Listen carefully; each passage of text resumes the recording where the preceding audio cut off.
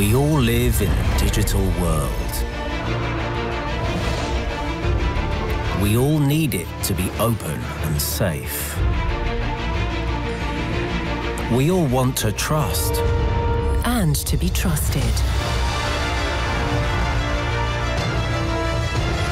We all despise control. And desire freedom. We are all united. My name is Martina Tersiak-Noarjo, and I'm the Director of International Cooperation Office at the Office of Competition and Consumer Protection, and I'm sharing moderation of this panel with my colleague Karol. Say hi again. I'm saying hi again. My name is Karol Musz, and I represent European Consumer Center in Poland, based in the Office for Competition and Consumer Protection in Poland. Okay, then back to me, and I'll just make a really brief introduction before we'll continue with the workshop. And welcome to everybody, of course, again, online and offsite. And we are really happy to be here. So this panel concerns sustainable consumption in e-commerce, and I'm pretty sure that all of you have already heard lots of panels on this and participated in conversations, because that's a very big issue nowadays. Not the least because of the pandemic, which has even further exacerbated the switch to online shopping, and online marketplaces have become even more important than they have been before. And even before the pandemic, we know that there has been a very, very rapid development, and consumers were becoming even more acquainted with shopping online. But for us, if you're all aware of this kind of dual transition. On one hand, we are trying to support and mitigate the risks of moving online and digitalizing commerce. At the same time, there is this topic of green transition, and the panel here is aiming at exploring this convergence of those both issues, the digital and green transition. So we'll try to look at the different opportunities, different threats that are connected to sustainable consumption in e-commerce, trying to find the synergies between the digital transition and the green transition. So doing sustainable consumption online, and we'll try to approach this in a very, very interactive way. So we'll invite everybody here on site to speak up. And I don't know if you can see our table, but our table is full of panelists on one side and participants on the other. Some of us are still also behind, but we invite everybody to come in front. And also everybody online can also speak up and share their views. When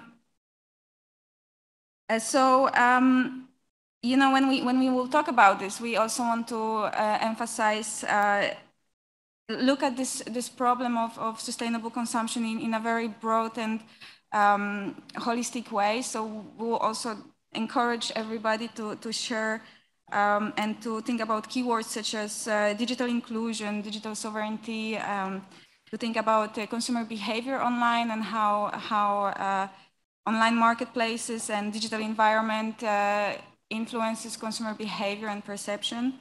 And also think about, have a little bit of a global outlook. Think about developed countries, think about vulnerable consumers, different groups of consumers. So we encourage all of you to think about this in a very, very broad way.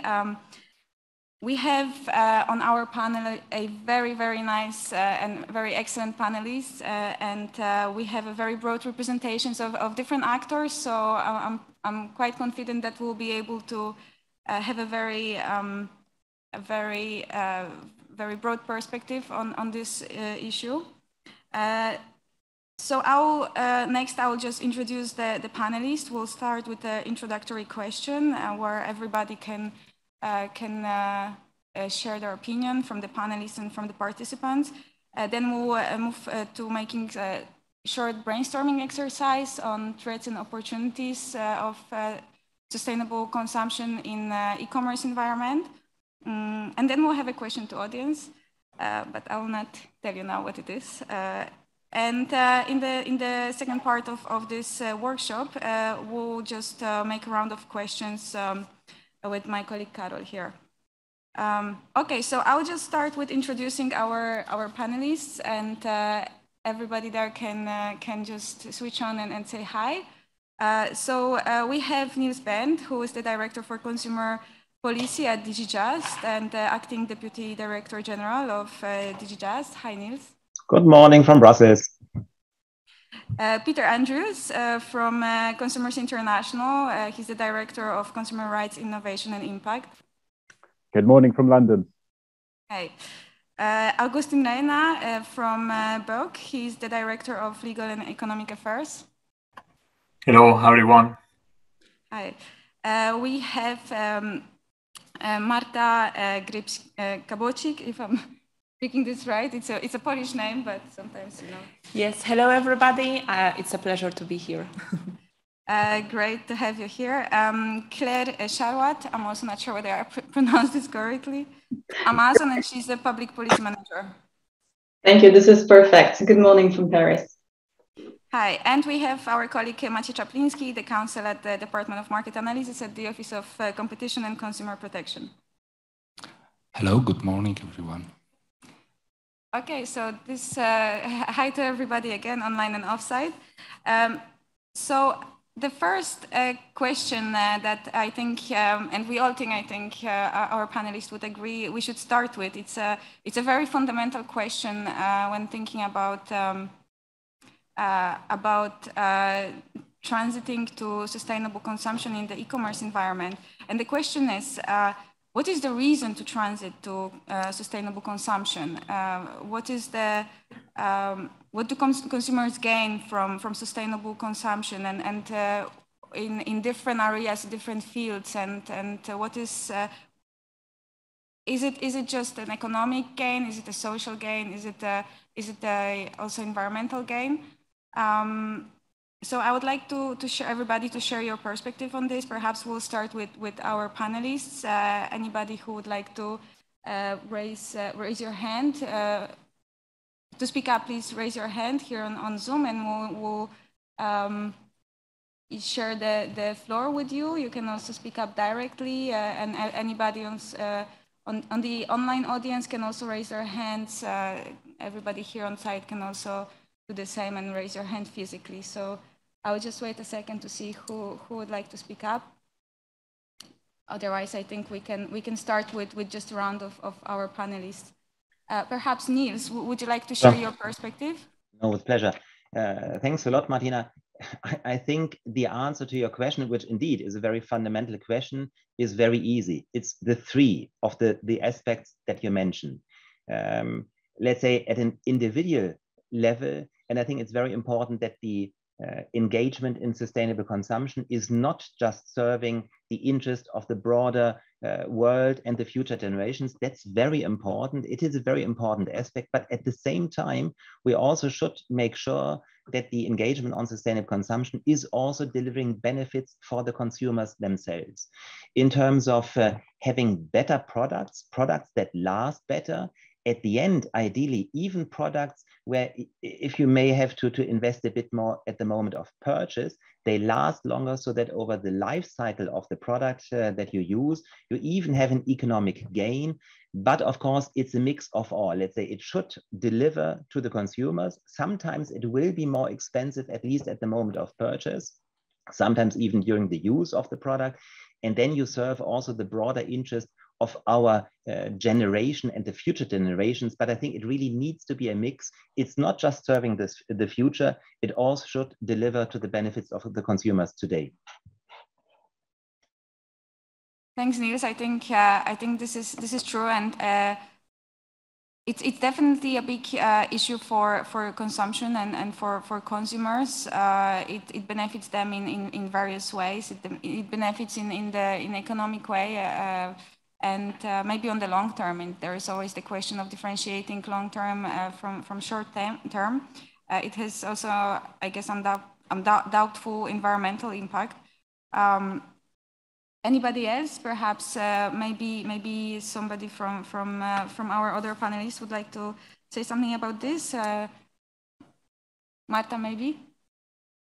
Yes. So hello once again. I think when we analyze sustainable consumption and the reasons why consumers tend to sustainable consumption, we still, when we do the research at University of Economics in Katowice, we tend to observe that what matters the most is still the economic profit. So majority of consumers, when they turn to, for example, photovoltaic solutions on, or when they try to reduce the water consumption, they do it mainly because it gives profit to them and not because they care so much about the planet. But it is changing, and we shall focus also on the fact that younger generation tend to take a lot of they like to educate on that matter, and they like to take actions. So they, on one hand, once again, care about the profits, but they care about what it gives to their health,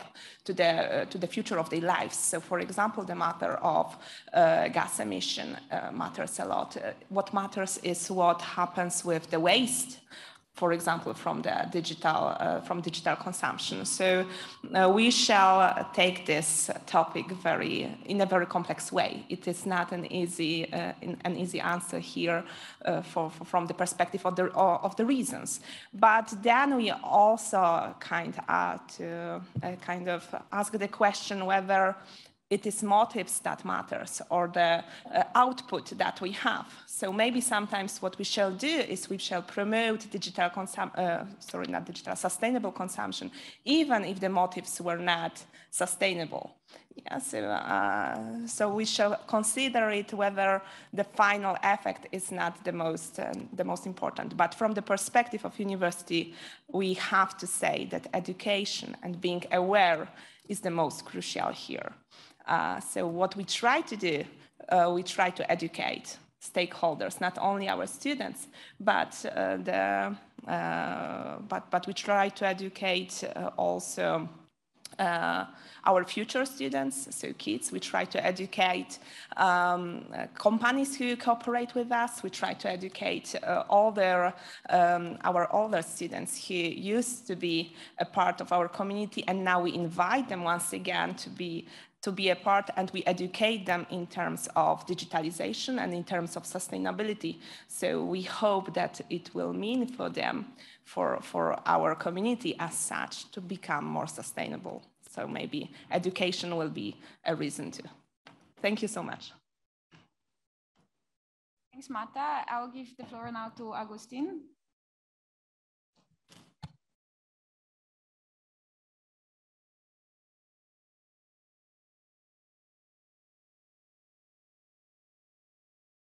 Agustin, the floor is yours now. Maybe there is an issue switching on. So Peter Andrews, perhaps you could say something in the meantime.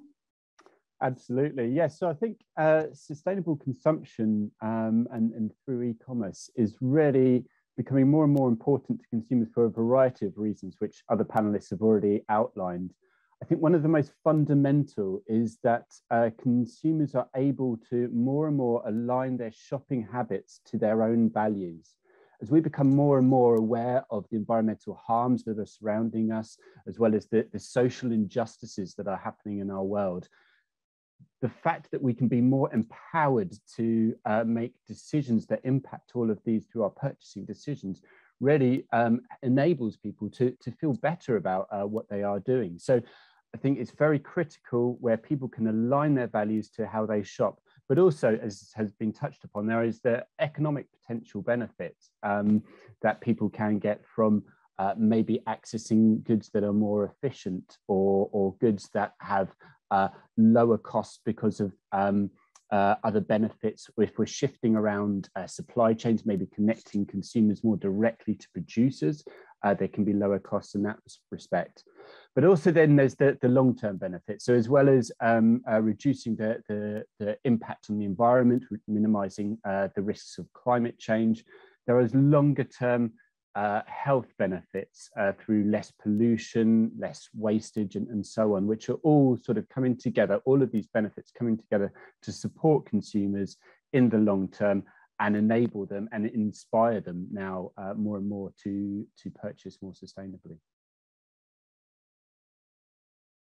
Thanks, Peter. And I think we'll try with Agustin now. Perhaps you can connect with us. Yes, thank you. I had trouble to unmute when I was working. I would like to pick up on something that Neil had raised at the beginning. And I very much agree that actually when we talk about benefits, we need to take a very broad perspective. But when it comes to the green transition, as we call it, or developing a more sustainable economy and society, this has become really a matter of survival at the end of the day. We are in a crisis, and it's not like an economic crisis that will pass. It's a crisis that is here to stay.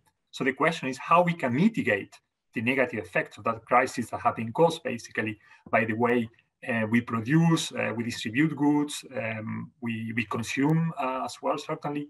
And in this regard, I think that making the green transition attractive to consumers and to businesses is fundamental to attain that goal of developing a more sustainable economy, which at the end, this transition has become an end in itself.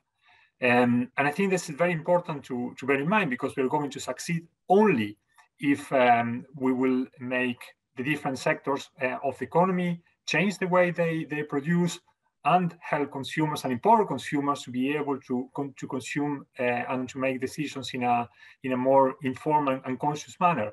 There was a very interesting article a couple of years ago that was called "The Elusive Green Consumer," and it is basically about why consumers express so much concern about the environment and the impact on consumption on the environment, but when they act, those actions do not reflect those concerns. And of course, there are many reasons to explain this. And one, we need to think about the incentives that governments, in our case, the European Union, for example, will have to create both for companies and businesses in order to be able to develop a more sustainable economy. So I think it's extremely important to think about creating the right incentives in order to attain that goal. Thank you. Thanks, Agustin. I think that's very nice insight. Claire, would you like to go share something next? Sure, thank you very much. Well, a lot has already been said. So let me give an illustration of how we're looking at this at Amazon. As far as we are concerned, we're absolutely committed to sustainability for all the reasons that you highlighted. We co-founded the Climate Pledge 2 years ago. This is a commitment to reach net zero carbon by 2040, which is very ambitious. This is 10 years before the target from the Paris Agreement. And to achieve this target, we are investing in a huge range of projects that will help us in that way. And I think a good example that can illustrate the link between these investments and the transition to sustainable consumption, which is the theme from this workshop, is the launch of our Climate Pledge Friendly program in 2020.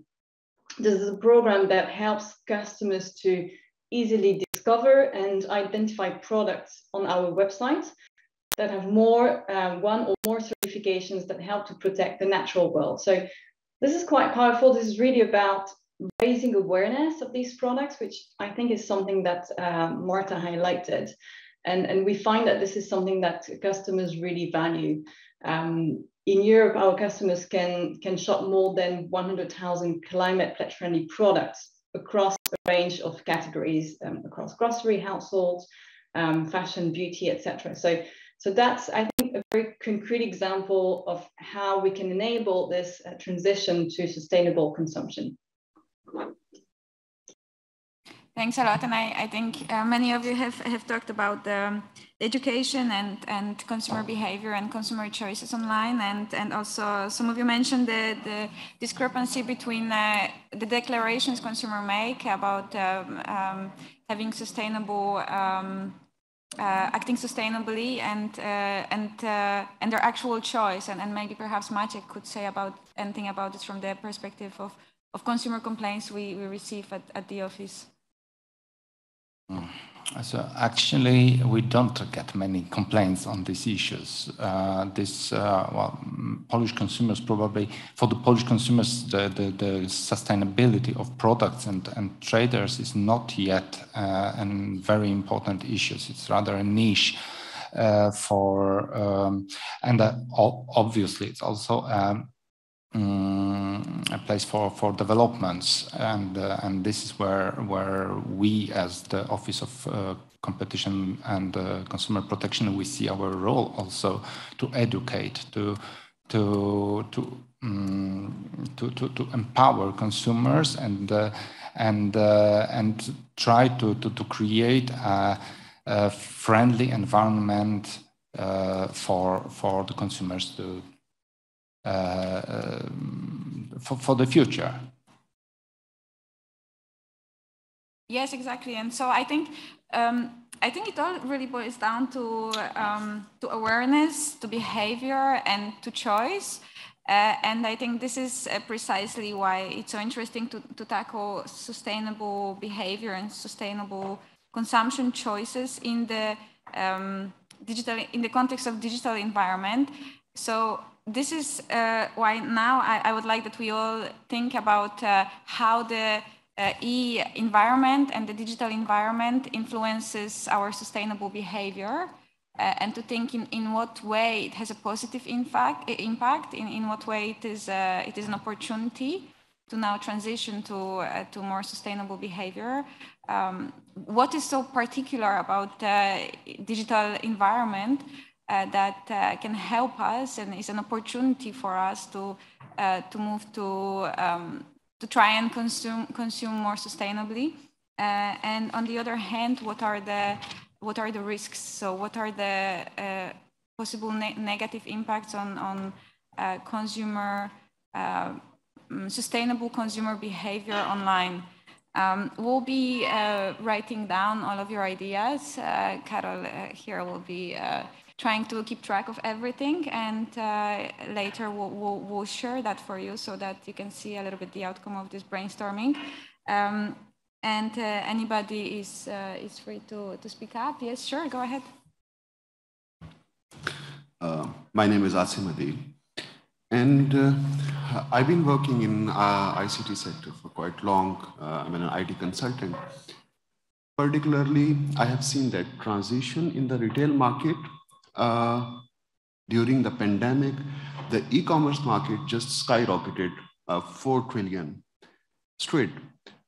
And now we see that e-commerce market will increase more and more. It is also developing a habit of us that now we feel very easy. We have the mobile apps, and whenever we want something, we just search out, we filter and see, compare the prices, and we just order. If we compare with the retail market and e-commerce market behavior in the physical retail market domain, the cost of operating for the producers was very high, for the brands to manage to infrastructure and everything. In the e-commerce store, the cost is low. That is why the prices in the e-commerce market are low. And that is also adding to higher consumption. But the actual question comes here is that not only the consumption, that how much we are purchasing, but every time when we are purchasing, there is a packaging material coming with that. And we are creating a lot of trash with that. So maybe we should also think about it that we reduce that packaging material. It will also help us in the economically to reduce the cost of those goods which we are receiving. It will be economical for the buyer and as well as for the seller to store it. That's, I think, I would like to say. Thank you.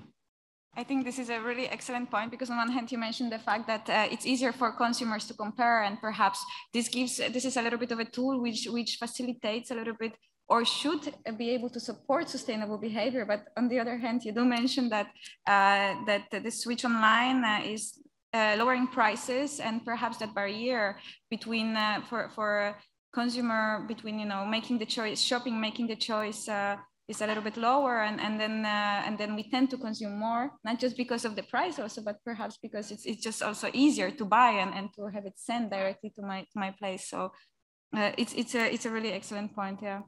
Niels, would you like to go next? Yes, thanks a lot, Martina. I think this question now really leads us to the crunch of the issue we are discussing today. And I think it's great that you are putting the green and the digital transition and the interlinkages between those two transitions at the heart of our discussion. And indeed, of course, the digital transition offers a lot of opportunities in terms of greener consumption. Some have been raised already now. Yes, online, we often have a broader choice of products and services, and therefore we may be able to go as consumers for the greener products. Yes, we also might find better information about the environmental aspects of the products and services. And also for innovative companies via the online sales channels, they have the possibility not just to sell in their backyard, let's say in the near physical proximity, but really sell good, innovative green products throughout the Union and even beyond. At the same time, there are significant pitfalls in, let's say, this interlinkage between the green and the digital transition. First, already to run the e-commerce, you have a heavy IT infrastructure, which consumes a lot of energy in itself. And then if we are ordering individual products, you have the problem of the logistics, which cause a lot of environmental impact. And you have indeed the individual packaging, which already was referred to. And let's say we also see at the Union level, when we are digging into this interlinkage, that we are clearly not there yet. Recently, we did an analysis together with national authorities on green claims, so information about the environmental characteristics of products used in the online environment. And more than 50% of the green claims we looked at did not comply with the most basic requirements in terms of sending a clear message, being based on data, following a clear methodology, etc. So there was heavy greenwashing and a confusion of consumers happening.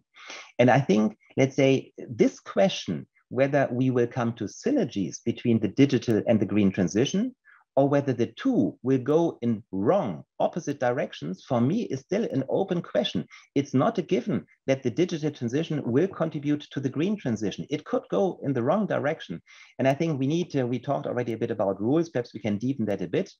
Yes, we need clear rules for the actors in the online market. At the same time, online players like Amazon, and we have Claire here, have a huge influence, because even if you go on those kind of online places, we know that consumers are easily influenced. They're nudged into decisions. And now the question is, if a consumer looks for a product on an online marketplace, what products will be then proposed to the consumer? Because the consumer might not go for the first choice. It will go perhaps for the second or the third one. So which products then are pushed to the consumer? Therefore, the data use of the consumer, the role of the platforms is critical. So again, let's say just to make the point, how those two transitions will work together, let's say in a symbiotic, positive way, or in a conflictual, negative way, for me, really is an open question. I think these are very good insights, and you mentioned also very important points, just greenwashing and the role of platforms. And before perhaps we can give Claire also something to say about this, we can also give the floor to Agustin. Yeah, thank you. Very briefly, actually, I totally agree with you, Niels. The digital transition, or the digital environment in which we are living, can offer opportunities, like you say, for example, introducing appropriate green nudges, helping consumers to go towards the more sustainable options, but can also go in the wrong direction. And I think we are already seeing that. As we know, e-commerce has made shopping very, very easy. And that also meant a huge opportunity for companies to create basically needs and create wants. So that has stimulated, at the end of the day, overconsumption, with all the consequences that we are seeing, emissions, increase of emissions due to distribution, shipping from very, very far away, products and goods, and the increase of waste, packaging. You all have mentioned several negative externalities of this of e-commerce. But here, what I think is very, very important to think about is, as I said before, what are the incentives that we are going to make? You know, both not only an economic level, but also non-economic for the companies in order to actually help consumers to correct their consumption behavior in a certain way. And the fact that we are seeing so many misleading green claims is something extremely problematic, because as I said before, consumers are very sensitive about the climate crisis. And that also can play in the hands of companies that might be able to exploit that with just simply profiting purposes, and therefore undermine the trust that consumers might have in future and genuine environmental claims. So I think that this is something very important to bear in mind. Also the level of enforcement, as Nils mentioned, we need new rules, we need clear rules, but also we need to enforce what we have. And in this regard, it was really, really alarming to see the result of the SWIFT exercise. Thank you. Thanks, Agustin. Perhaps our panelists here on site, Marta? Yes, thank you. So I would like to refer to what was already said about the fact that what stands behind e-commerce is an amazing amount of equipment. Yeah, so when we calculate it, it's more than 200 million tons. And if we compare it to the country, the carbon footprint it causes is 2 or 3 times bigger than France, for example. So it is huge. It is one of the minuses of e-commerce and digital consumption. On the other hand, when we talk about greenwashing, we are saying what companies say to the consumers, and that consumers get information from the sources like companies, like universities, like official sites. But what really happens is more than 75%, according to our research, 75% consumers really value the fact that they can join online communities, that they can join Facebook sites and read about digital consumption from there.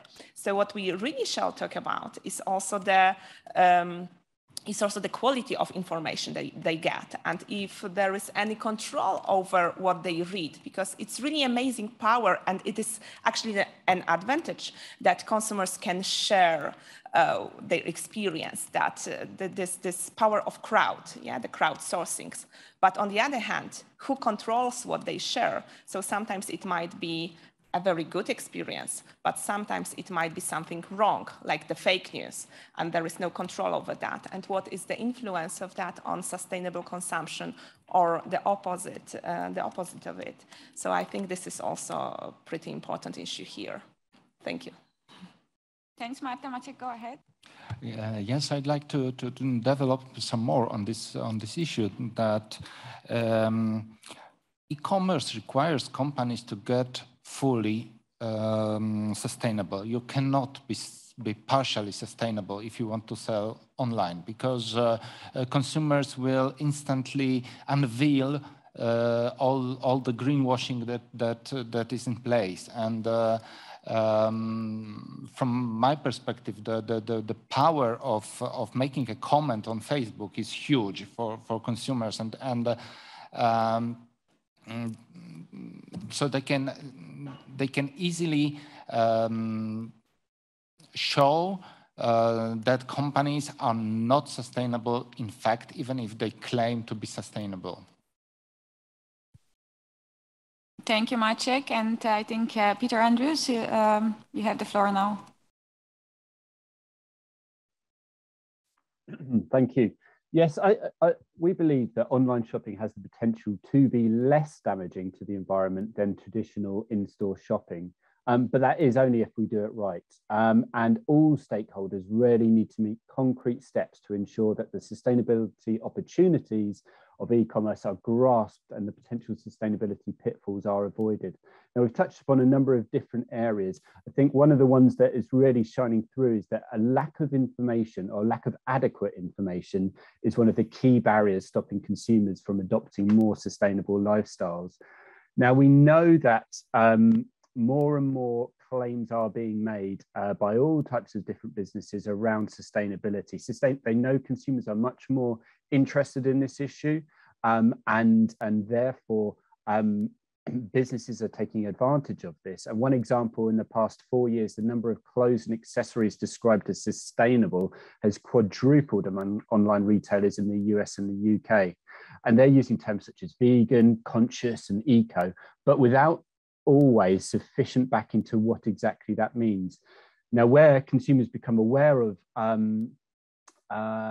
particular issues that conflict with those claims, they start to lose trust in the marketplace. And that lack of trust has a big negative impacts on the sustainability, particularly of brands that are trying, brands and businesses that are trying to do the right thing in providing robust, sustainable products to consumers. So we've got a real effort to focus on here, and that does require all actors to play a role: businesses, governments, policymakers, standard setting bodies, as well as consumers and consumer organizations to play a role.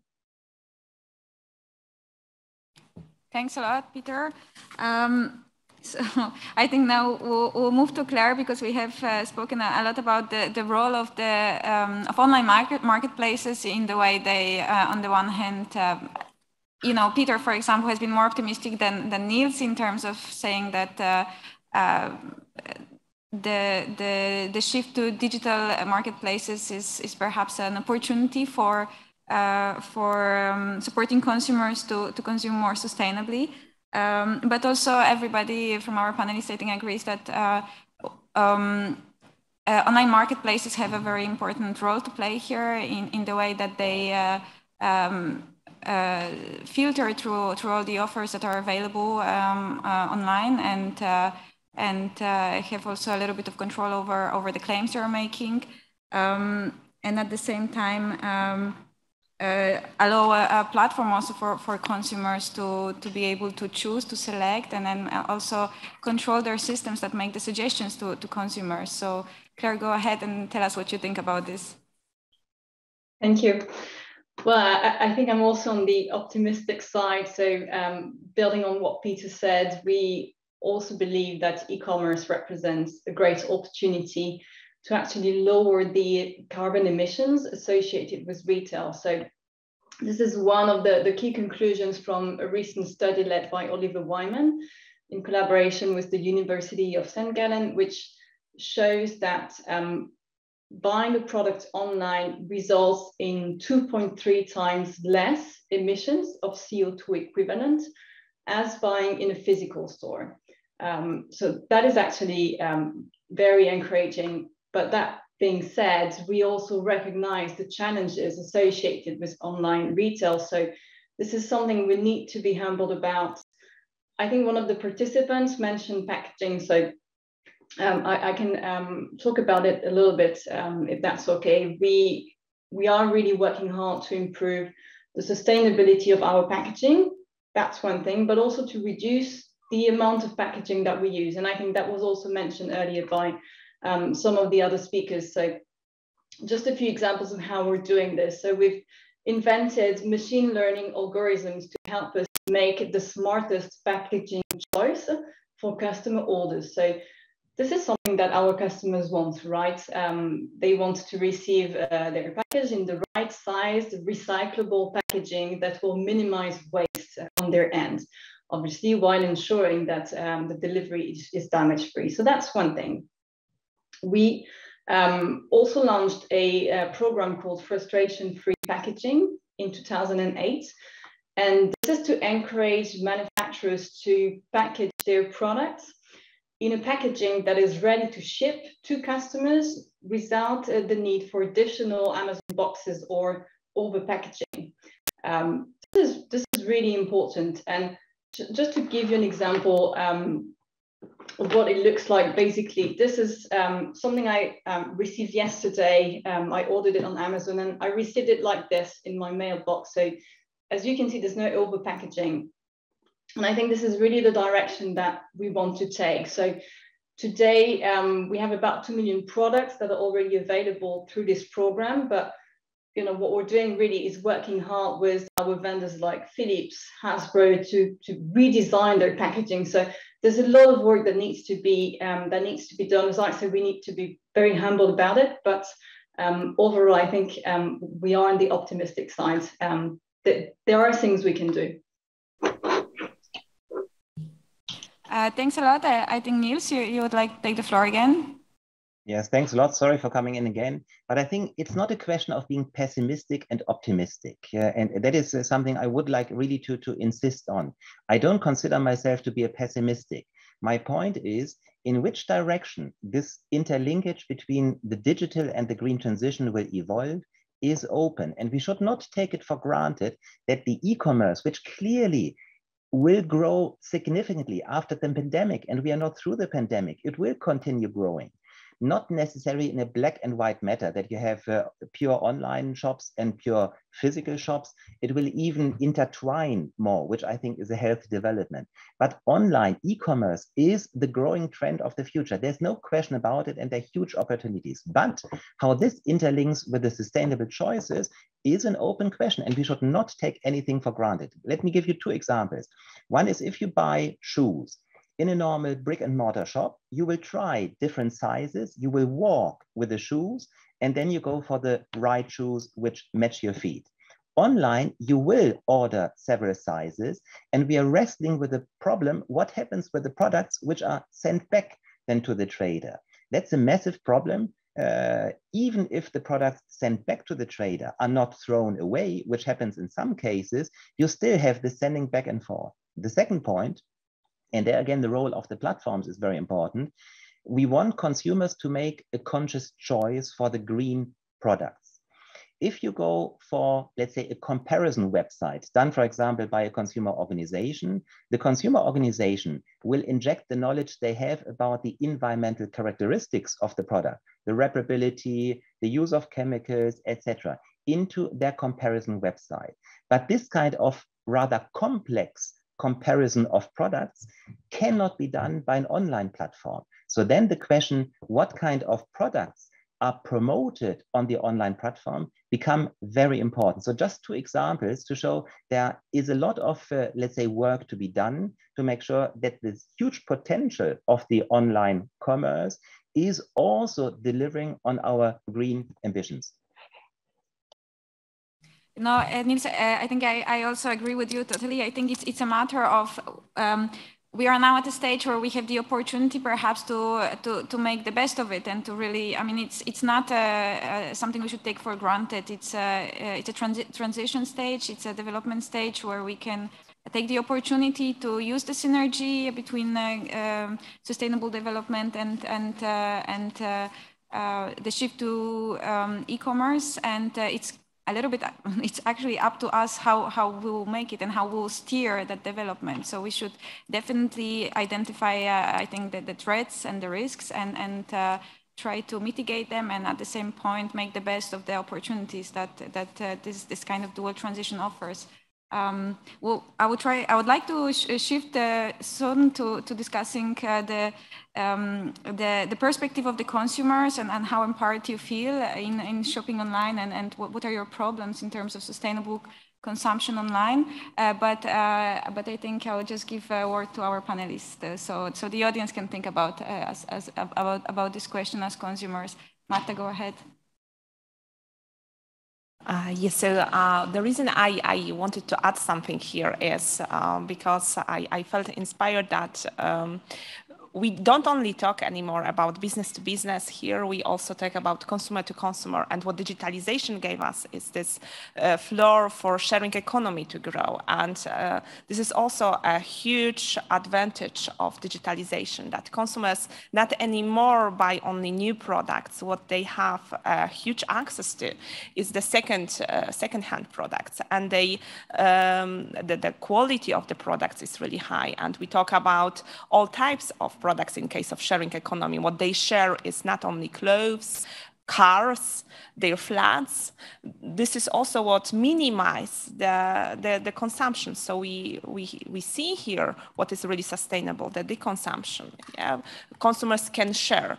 And what companies observe is that, this trend is growing. And I think this is one of the reasons why, for example, IKEA or Decathlon opened last week or 2 weeks ago in Poland the online shop, which is focused mainly on second-hand Decathlon clothes and accessories. So you can sell what you are not using anymore and other consumers can buy it. So we see how the markets interact and how dynamically it changes. And I think this is also a huge power of digitalization in terms of sustainability.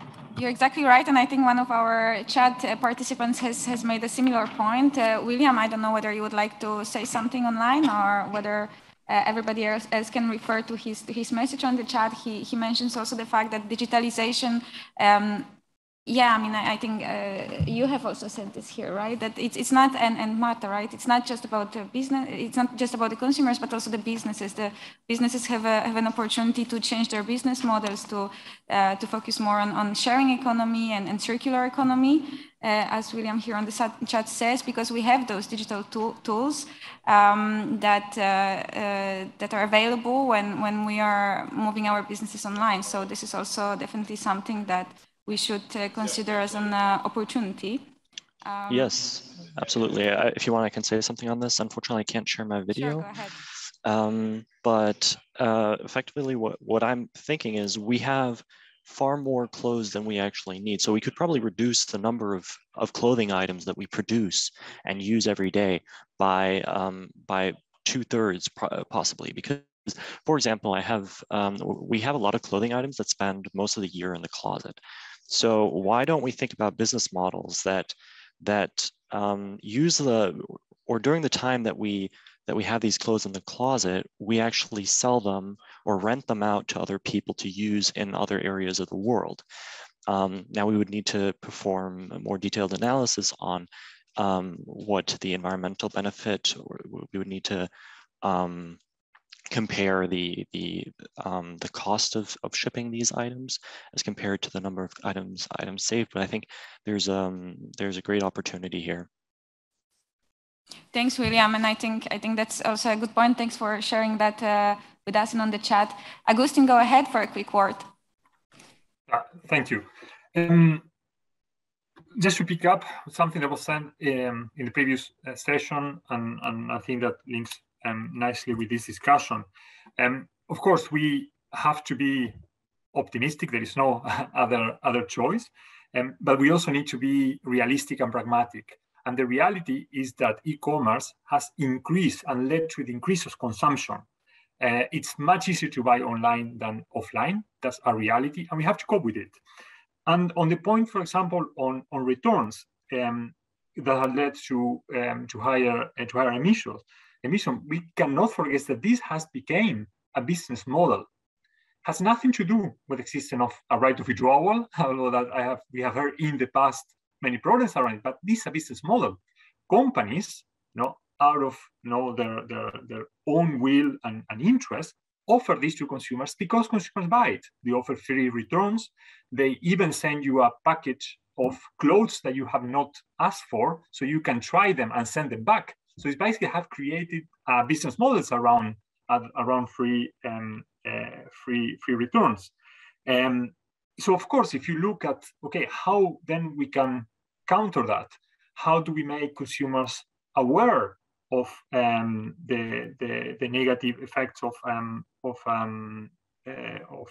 free returns or this type of business models? For example, one option is, of course, to try to make consumers aware of the costs, the environmental costs of returns. And there are some examples already in the market. For example, there is a company, a shoemaker called Allbirds, that they basically try to conscientize people not only about the conditions in which their products are being produced, but also, for example, what implies in terms of emissions, sending a product to a certain place. So I think this type of practices make consumers more aware, and that will help them ultimately to think twice at the time of returning a good. And a second point that was mentioned in this session relates to C2C commerce. And of course, this is one of the areas where digitalization can bring opportunities for consumers, because you might have a lot of stuff piled up in your house that could be of use for somewhere else. So certainly stimulating C2C commerce is something that it's of course on the interest of the environment, because one pair of shoes, clothes, or whatever electronics that you have at home that you could sell to somebody else, that means one less product being bought, a new one, and therefore produced. So I think this is something that we also need to bear in mind. And I would love to hear, for example, from Claire, how Amazon, for example, would approach the question of creating second-hand markets within the platform itself. Thank you. Thanks. So now let's just make a quick exercise, everybody, and let's just put the consumer cap on, because we are all in different roles here, and we are all concerned in a different way professionally in terms of consumer protection and e-commerce, but we are also all consumers. So let's just everybody all think about how do you feel, how empowered do you feel when you shop online? How empowered do you feel to shop sustainably? What kind of obstacles do you perceive, and what kind of behavioral effect of the shift to digital environment do you perceive on your own behavior?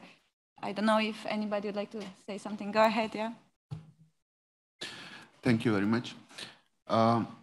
I would like to say, just as we were discussing before, that digital market has brought us many benefits and different aspects of it. We are also at a stage where we can see the whole supply chain, that how traceable and trackable it is. There can be an idea, just like we have on the products which work with the energy. So we see that how much energy they consume. Just like we can enforce the same model on all other producers as well, even for the producers of clothes, that what are the environmental effects of that. Just like we can see on the products, eatable products, that, okay, how many calories it has and all that. So maybe that kind of a formula will create more awareness for the buyers. That also is helping the impact-based e-commerce market, because we can see that these small impact-based e-commerce markets are also emerging, which are producing very organic and all that. So there are positive awareness is required, and also there is more knowledge to be published in online material that will help. Thank you.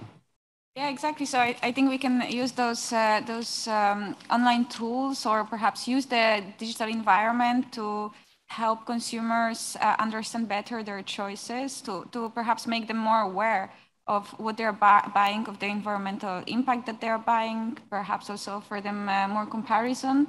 But still, there is the issue of the discrepancy between what we declare, right? As Maciek said, here in Poland, we don't receive that many consumer complaints on for example, green claims that are misleading to consumers. But yet we hear a lot in Poland, we hear a lot, a big debate also on consuming sustainably, and there is quite a lot of awareness going on, I think, among our NGOs and civil society and all the other groups about this issue. But for some reason, consumers are still not aware, or this doesn't really necessarily translate to actual choices. So there is this kind of strange behavioral phenomenon of human choice, which is perhaps something that we should also try and tackle. I don't know if anybody else would like to share their view on what else as a consumer they would like to see. Yeah, go ahead. Thank you. For the record, this is Elisabeth Schauermann from the German Informatics Society, and I just had to think about a hackathon that we did a few months ago, where young people programmed a plugin, a browser plugin, that basically when you enter any kind of online shop, asks you if you really want to buy this thing, and then you can postpone actually clicking the buying button to later. But I think what that does, or what the people who are aware of such solutions are already sensitized to the overall issue. So I think in terms of reaching a lot of people, there still has a lot to be done, from not only from activists or programmers who do such things, but more so from, I don't know, general policy making. Also, although it contradicts their market idea to sell a lot of things, maybe also from the e-commerce companies themselves. Thanks a lot, and it's a great point. I think I really like 2 points that you made. One is that, so perhaps one of the problems is that shopping online is so easy that we just go ahead and shop, and we even, this barrier between actual shopping and spending money is decreasing, so it's much easier for us to shop, even though with a little bit of less of an awareness even that we are buying something, because it's so easy, it's just one click, right? So that's one thing, and I think that's also a good point to mention, and we'll perhaps try to tackle it later on, in terms of what's in it for the online marketplaces, because shopping sustainably or not deciding not to buy means loss of profit for the companies. But this is a discussion we'll take on later, and we'll move now perhaps to the discussion part with Karol. We'll talk about what can different actors do, and what is the way to share the responsibilities. Go ahead, Karol. Thank you, Martyna. I'm very happy that we have established that the e-commerce is, or it should be considered as a bridge between the digitalization and making the economy more sustainable, and those transitions to the greener one, to the better one, more sustainable one, demands actors to play certain roles. And those actors are, of course, consumers, are, of course, business, but as we can see, our panelists, those are also the university representatives or consumers or organizations, and of course, the most important initiators of the sustainable ideas, which is the European Commission. And my question, as Martyna said, is how much action should we expect from both or from particular actors on this playground? And I would start from the European Commission, from the Niels.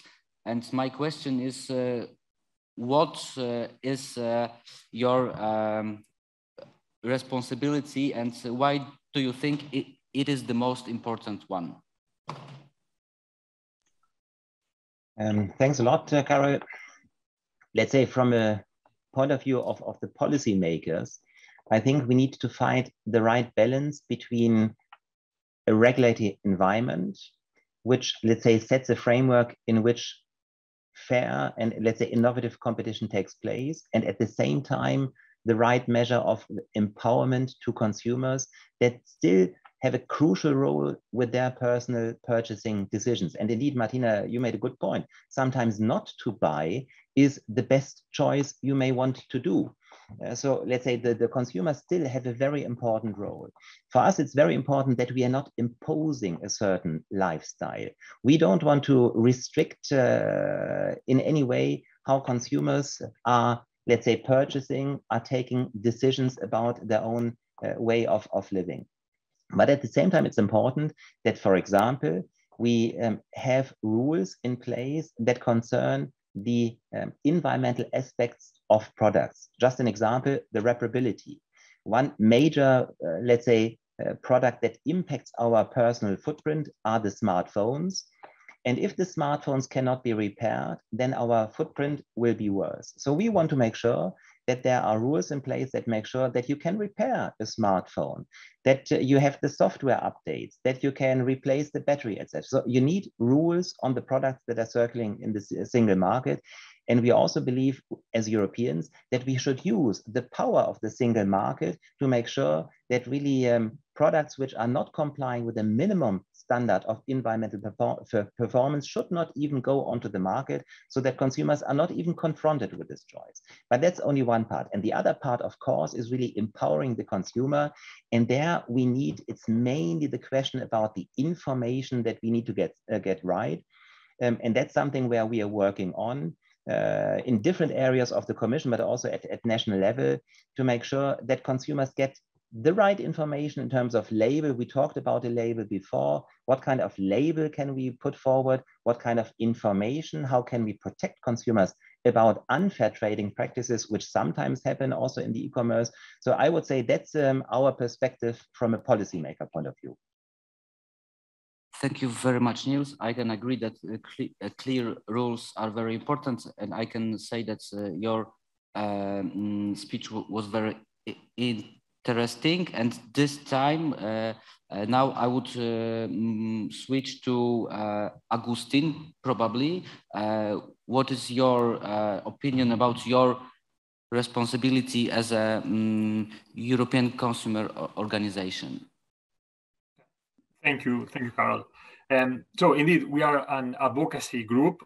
What we want ultimately is that the decision makers at European level ensure that, let's say, consumers are empowered, that the right incentives are created for the companies to offer more sustainable products and business models to consumers, and that consumers go for it.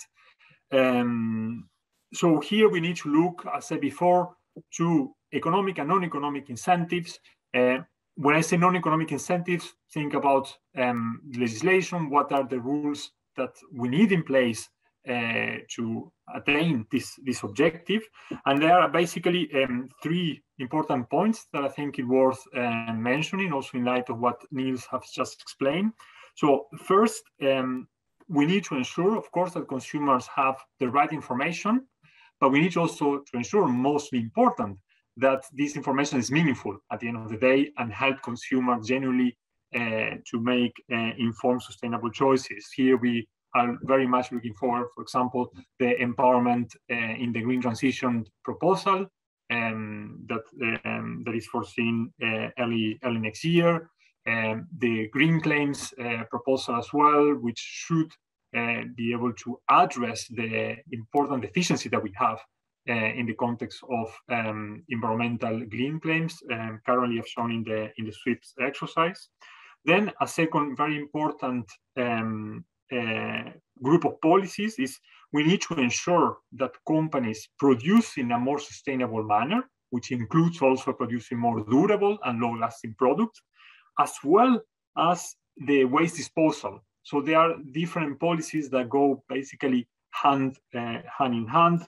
Here, the European Commission is busy working on its proposal for a sustainable product initiative, how in the context of consumer law, which is kind of our remit of work, in relation to the role of guarantee rights we play, the right to repair. So here there are many policy areas that come together in order to attain these goals. And then the final group of priorities, I would say, relates to enforcement. And the European Union is well known for having very good laws in place historically, but where we fail massively is on its enforcement. The different reason for this that we don't need to go in detail, but a clear goal is to step up on the enforcement of the rules that we have, ensure that we create precedents about what is allowed and what is not in our single market and at the end of the day. And that does not include only enforcement against environmental, misleading environmental claims, or enforcement of the UCPD, which still is very important, but also enforcement to ensure that dangerous products unsafe products and unsustainable products do not reach our markets. And this is something that needs mention. And as we know, many of these products come from outside the European Union. That creates a problem, not only for consumers, but also for European companies that want to play by the rules. So here we also need to think about developing a level playing field for European companies that are compliant. And in this regard, of course, a challenge will be how to ensure that these unsafe products that arrive mostly in individual parcels cannot reach the EU, or if they reach, that are conforming with our standards. Thank you. Okay, thank you very much, Agustin. I can agree that sustainability is on the EU policy agenda quite important, and you made me call out the business representative, which is Claire from Amazon. Claire, do you have something to say after those two speeches about the responsibilities of particular actors in this market? Thank you. Yes, I think we all have a role to play, and recognizing this role, being humble about it, and also being rigorous in how we approach these challenges and this role. It's very important. We are a customer-centric company, so our role is to give our customers the solutions that will enable them to shop online in a sustainable way. So, whether this is by working on packaging, as I already mentioned, or through this climate pledge friendly program that helps them to identify products that have certain environmental certifications. So that's one piece. We are also using our size and our scale to serve as a catalyst, sending signals to the industry to drive a faster transition to a low carbon economy. And this is very important, for example, when it comes to accelerating the transition to zero emission transportation, for example. Talking here about electric vehicles, for example, or hydrogen. Thank you very much, Claire. I think I can move to my colleague from the office, Maciej. I know him quite a long time, and I know that he has quite strong opinions about some kind of business practices, or he can say something, some tips that he observes about, for example, the last mile thing. Maciej, can you say something more about your observations regarding the making the e-commerce more greener and more sustainable? Yes, I think that the good thing about e-commerce is that it has a huge potential of reducing its carbon footprint. We have been discussing before whether e-commerce has a bigger carbon footprint than traditional shopping. Studies differ on this issue. So what is certain is that a good organization of deliveries can reduce this carbon footprint and make the e-commerce more sustainable. I'm talking here about the role of the local governments, and obviously there is also a place for legislation in that area, but there are also issues that can be solved on the local level, like organization of deliveries and organization.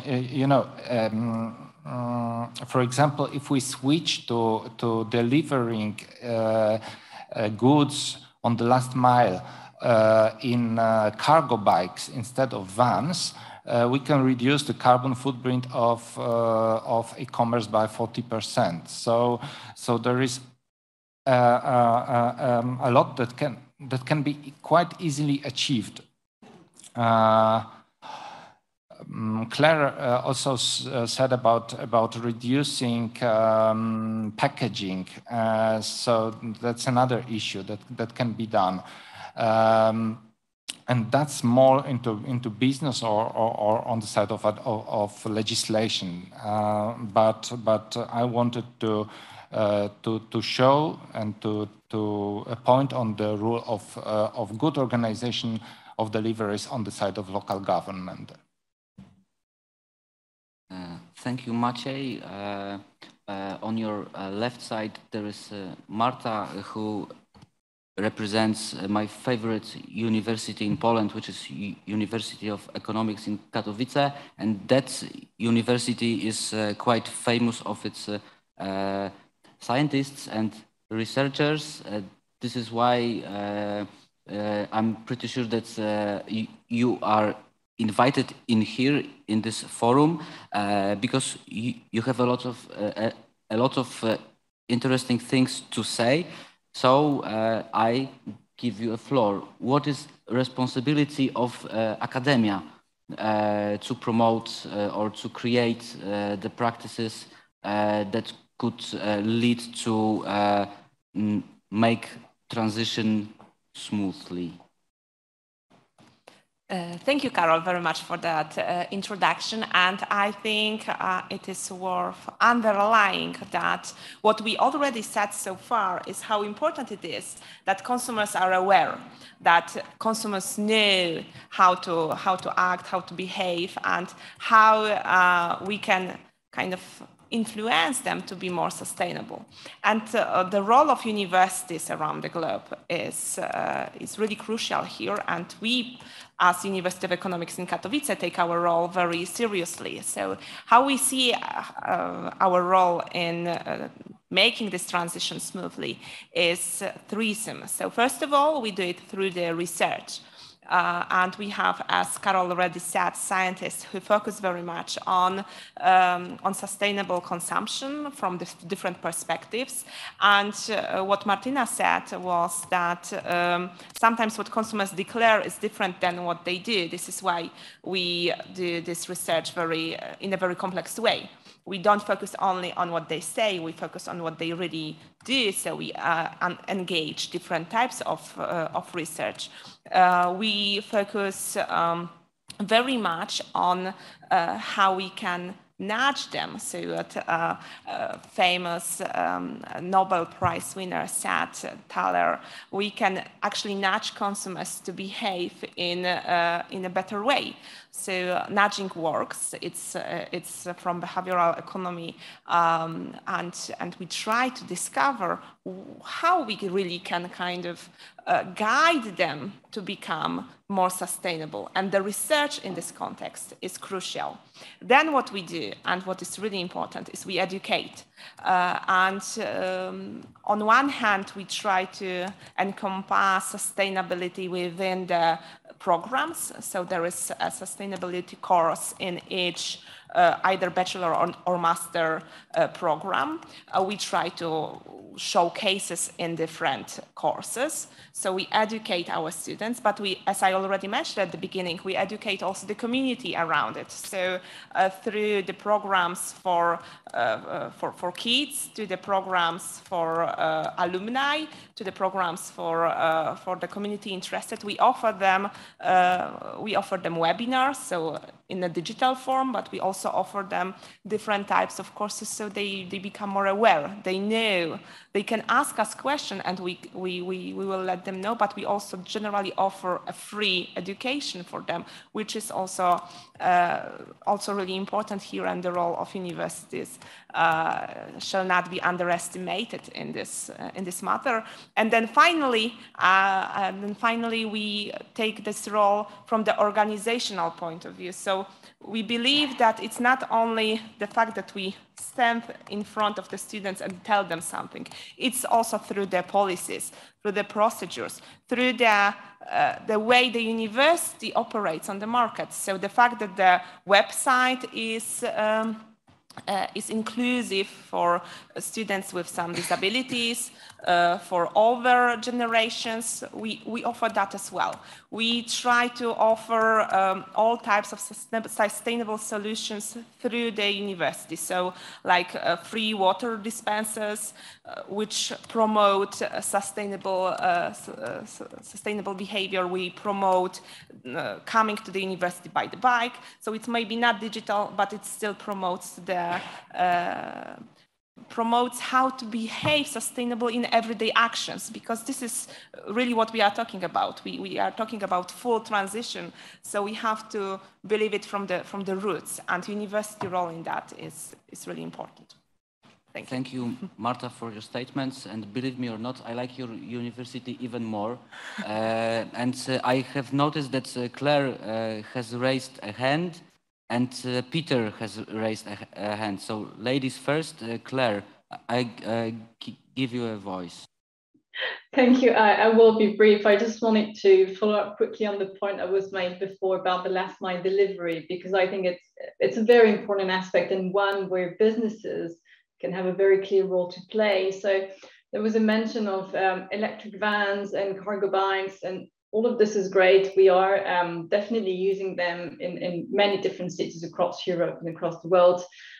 Just wanted to add that we are also experimenting with on-foot delivery. So we're working with walkers to deliver. This is obviously zero emission in different cities. So just to say that there's a lot we can do. We need to be creative, and that's probably something that would apply to all of us in our different roles if we want to address the challenges of sustainable consumption effectively. Thank you very much, Claire. And Peter, don't think that I have that you are forgotten. You were supposed to speak. So I think you are the last speaker in this session. So it is your privilege to be brief. And please say what you want to say as the last one. Thank you very much. Very useful discussion so far. However, I think we've missed an important topic, and that is that as low and middle income countries are increasingly engaging with e-commerce and its impact, we need to look at the opportunity of making this much more, making sustainability much more accessible and affordable to all, not just people in wealthy nations. So in developing countries, e-commerce businesses can help to provide a leapfrogging effect to modern, efficient value chains by aggregating consumer demand. And if we take the food system as an example, it's very complex, highly fragmented, especially in those developing countries that take dozens of stakeholders and transactions to bring food from farmers to consumers. And at each step, there are these transaction costs that are incurred by all of the business partners. Now, e-commerce platforms can connect consumers and producers more directly. That will reduce costs for consumers and therefore make it a much more greater opportunity for them, as well as reducing the environmental impact by making transport more efficient and promoting local food systems. There's a great example. So Pinduoduo, founded in 2015, is a Chinese e-commerce platform that connects farmers with about 850 million consumers. Users are actively encouraged to form teams to make purchases, giving farmers more visibility and assurance that they can move large quantities of produce in a short period of time. Now, technology is used to forecast as well as aggregate that demand to ensure the optimal supply route. And the model is able to reduce the carbon footprint by about 40% by having the product go more directly from farmer to consumer. So we need to be aware that e-commerce can bring these great opportunities to all countries, to all consumers, wherever they are. There's a really important thing that, again, that I think we need to bring through, that e-commerce is providing access to people that may not have had direct access to before to sustainable products, as well as products that will support their general well-being. And so there are great opportunities, but as many has said, there are big challenges that we all need to overcome, and many actors that are needed to drive that forward. Thank you. Thank you very much, Peter. It was a very great closing speech. because now we are closing our session, and I will give the voice to Martyna, who will do the closing speech, but from the moderator's side. No, thanks. I just wanted to, I also think it was a great discussion, and I made, in the meantime, I will try to share a summary that we have. Let me just see if I can do it. Okay, if I might be able to do it. I wanted to share a slide which I have prepared with the summary of what we have discussed on threats and opportunities, and I hope you can see it, right? Okay, so it's true that, I mean, we have, sorry, wrong, I'll just leave it at this. So it's true that we have, it was a really nice discussion, and we have looked at different threats and opportunities, but Peter, what you also mentioned, we have also, we didn't have time to look at this issue more globally and to look into the perhaps a little bit more difficult situation or a little bit different types of problems that developing countries are experiencing in that aspect. You know, we have here representatives of really all over the globe here at the Internet Governance Forum. So thanks for bringing this up here. We have also we have tried also to also talk a little bit about the digital sovereignty of consumers online, and I think we managed to talk about this in terms of how consumers behave and how they make their choices. It was Marta who made some really nice points on this, there is lots of different issues that still need to be discussed here, and it's obviously a huge topic. I really liked also the point that Niels made and also Agustin made it, and I think everybody here would agree that we need to take the matter in our hands to address the threats, to make use of the opportunities, because it's up to us. And we made a quick round of, it's up to us to make, to support all actors, whether these are consumers, platforms, or businesses, to make consumption more sustainable. And we made a quick round on how we all should act, how different actors should act, what should be the role of the policymakers and enforcers, what should be the role of marketplaces, and I'm pretty sure we'll all have a little bit more. This discussion helped us to have those points a little bit more emphasized for each and every one of us. I think for the last round, as we are running out of time, for the last round, I just would like to give everybody one more time stage, just to say perhaps your last piece of advice from your perspective on, you can share the one good practice, for example, that you think that would be the takeaway from today's session on how to make consumption in the e-commerce environment more sustainable. And perhaps I will start with Niels.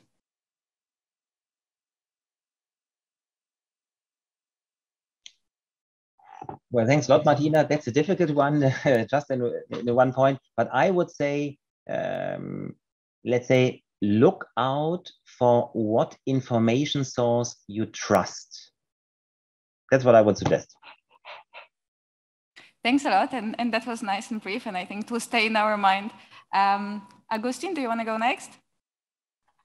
Yeah, sure. Indeed, a difficult question.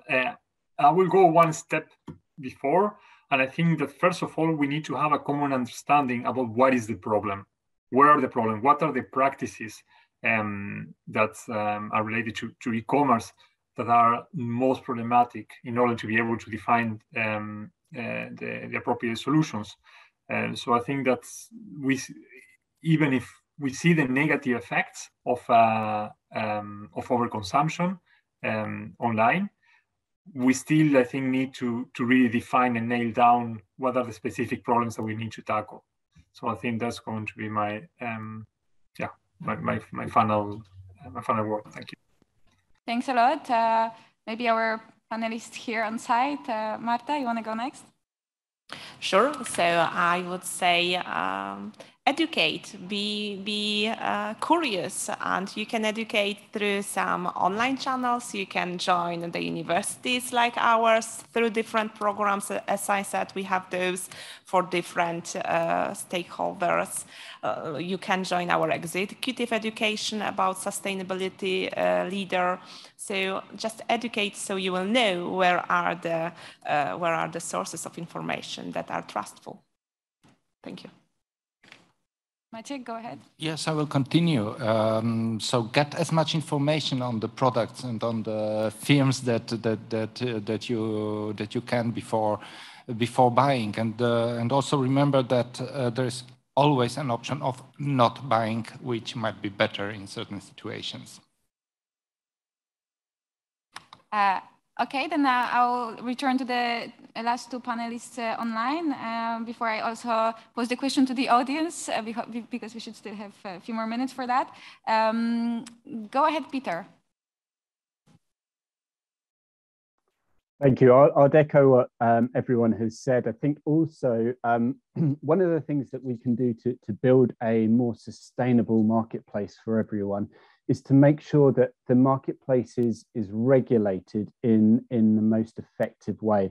And that to get to that point, we need policy making that is done in consultation with businesses, with civil society, and importantly with consumer organizations and other concerned groups to make sure that the marketplace is consumer-centric and sustainable and provides safe products as well for consumers going forward.